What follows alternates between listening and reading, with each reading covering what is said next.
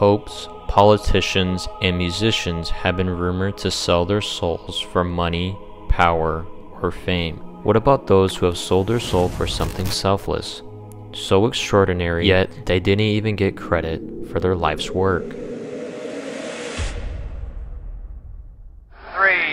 2, 1. 1952, Pasadena, California. In a quiet suburban street, the ground shakes, windows shatter, smoke rises from what was once a home. Inside, they find the remains of a man. Nobody knows exactly what happened, suicide or something far stranger. Despite only having a high school degree and some college, he was one of America's greatest minds. He wasn't a criminal, he wasn't a soldier, he was a scientist that would later lay out the groundwork for NASA. He built engines that would one day carry men to the moon. He founded the lab that later became the heart of NASA. And yet, when history was written, he was erased. Because he was dangerous, because he believed in things no scientist was supposed to believe in, because he didn't just build rockets, he tried to summon gods. This is the story of Jack Parsons, the man who sold his soul for his country.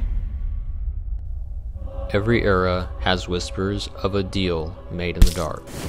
A violinist who played too perfectly, a guitarist who strummed forbidden chords, a pope who traded his soul, and politicians who wanted their place in history. It's easy to view these people as demonic, but just like Jack Parsons, they weren't always this way. Something drove them to evil before NASA, before the space race. Space is there, and we're going to climb it. The moon and the planets are there. There was a group of dreamers, students and mischief, calling themselves the Suicide Squad. They tested their rockets in the dry California desert, where explosions were common and success was rare. Among them was a young man named John Whiteside Parson. Jack was unlike the others. He didn't want to reach space. He wanted to touch the divine.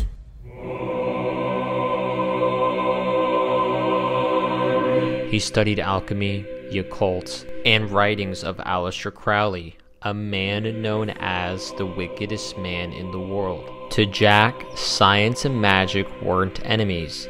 They were two of the same cosmic coin.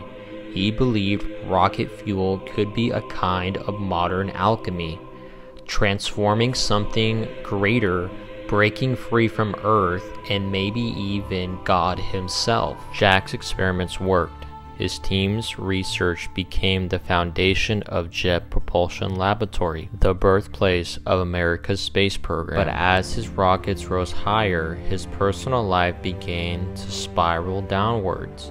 He joined a secret occult lodges, performed midnight rituals in his Pasadena mansion, and claimed to invoke angels and demons. One ritual, they say, was meant to summon a goddess. The Scarlet Woman soon appeared in his life.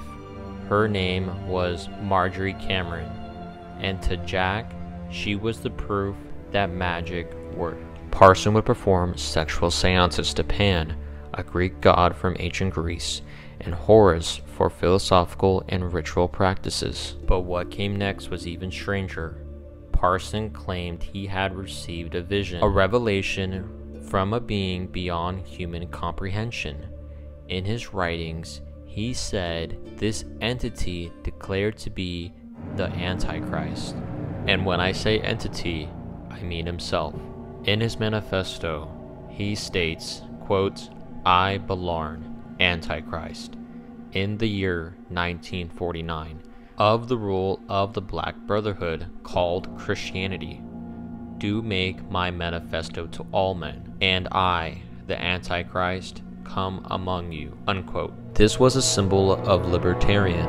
He believed the old God, the old moral system were dying, and a new age was coming, one of free fire and flight. In this vision, he was to help usher in Eon of Horus and make man become his own god. To Jack, this was a prophecy, a merge between magic and destiny. He believed his rockets were the tool to bring on a new creation, but to everyone else, it sounded like madness. The government took notice.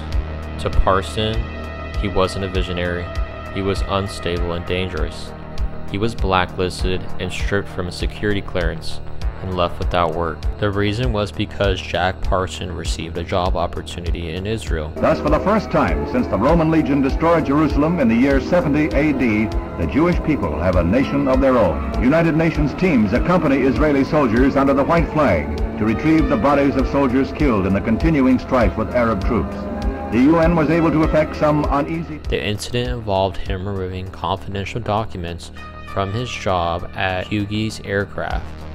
The documents involved technical reports as a consultant for the Israeli rocket program, which later led to an FBI investigation in 1950. Then came 1952. He was broke, desperate, and experimenting again, this time alone. They said it was an accident, a chemical mixture gone wrong. Others said suicide.